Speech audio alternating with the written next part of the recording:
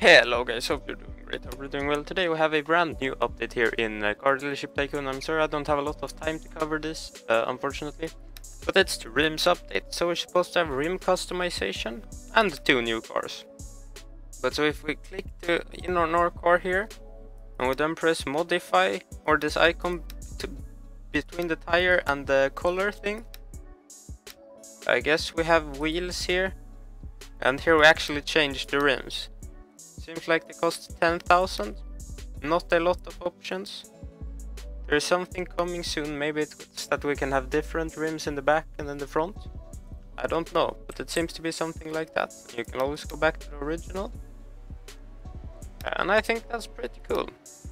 But we're also supposed to have 2 new cars here. So let's see here. So hard with the new package thing. Well, it says the car I'm using is new, but it's not.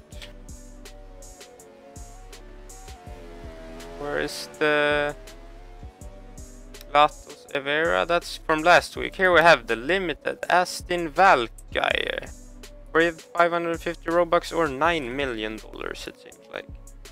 I think that's one of the new cars. And also it says the Latos Evera, but that's from last week. Probably the Ferroni SO. That's it. It's available for 19 days as well. $6 million or 350 Robux. But that's it. Thanks for watching. Have a great day. Please subscribe and stick around. Sorry that you couldn't make this a long video. Yeah, I'll see you.